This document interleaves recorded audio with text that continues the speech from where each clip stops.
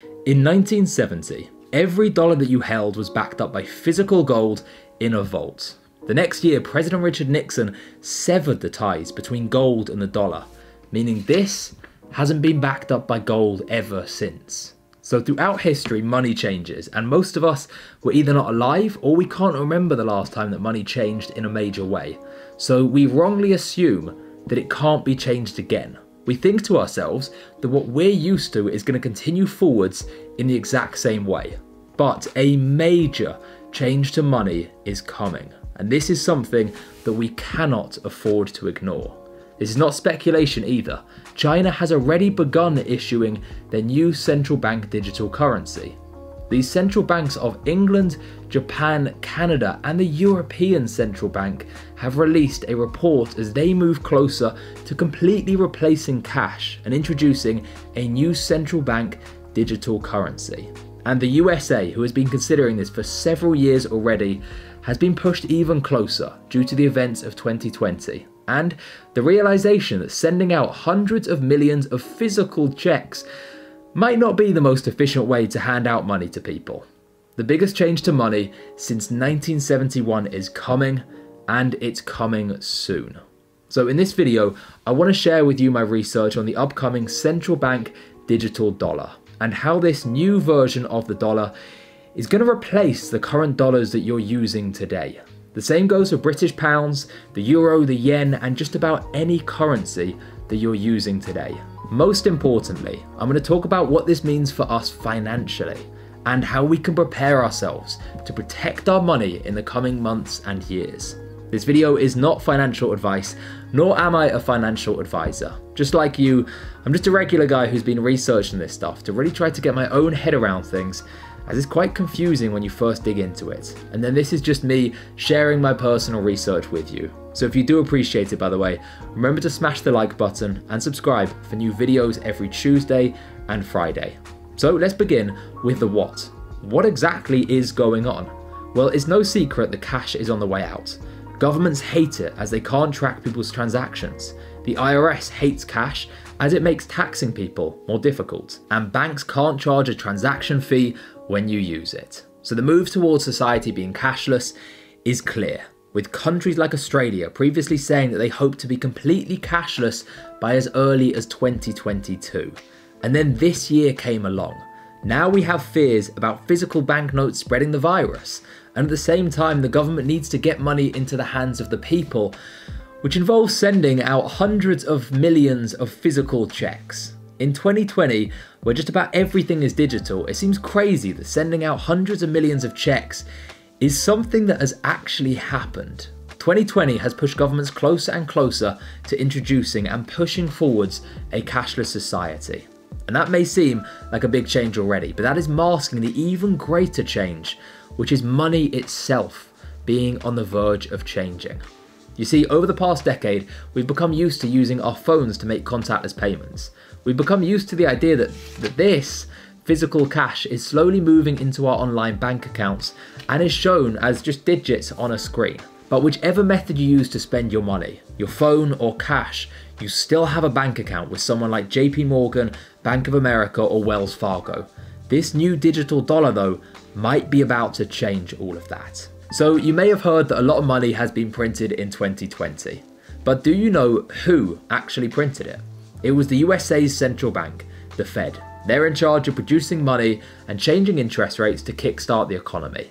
Basically, they're the guys who the government goes to when the government wants to have more money to spend, but they don't want to raise taxes. Over the past few years, the Fed has been researching the idea of producing more dollars, but instead of giving it to the banks or the government, they give it directly to you. Not in the form of a check either. We're talking about an application on your phone, which the Fed can directly control. If that happens, it will have huge implications for how money works and how safe your money is. But we will come to that. The Fed are not alone either. As of May this year, 80% of the 66 largest central banks in the world said they were working on a central bank digital currency. In fact, China has already begun testing out their digital yuan, issued directly to people by the central bank.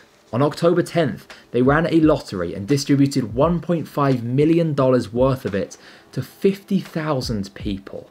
Why did they do this? Think of it as a test run to get feedback before they eventually moved to only using a central bank digital yuan. South Korea's central bank launched a 22-month pilot program earlier this year in April, and the Federal Reserve Bank of Boston is collaborating with MIT to survey 30 to 40 available technologies. Let's put it this way, it's not a matter of if anymore, it's a matter of when. And the when might not be too far away either, as we've already seen how much of a burden sending physical money to people really is. In China for the test run, winners of the lottery simply downloaded an application and the central bank deposited the money directly into their accounts. What took months before with the stimulus checks could be done in a matter of minutes. In fact, in order to get people in the US to participate with the digital dollar, I think it makes a lot of sense that this is essentially what the US will do. It might not be the next stimulus check or the next bill passed, but at some point it's likely that the Fed will distribute money to you and tell you that the only way to collect it is to download the app and start using the digital dollar. And I think just about everyone is going to accept that free money, even if it is a central bank issued currency. So what is all of the fuss about then? Well, having a central bank digital dollar isn't necessarily all bad. It could offer greater financial inclusion, more efficient payment systems, and more options for managing monetary policy. However, with the Fed issuing dollars directly to citizens, it could minimize the middleman role of traditional commercial banks. It could damage the reputation of the central bank as they would be so much more involved. But the biggest concern of all relates to our data and the fact that this move would give so much more control of our money to just one single entity.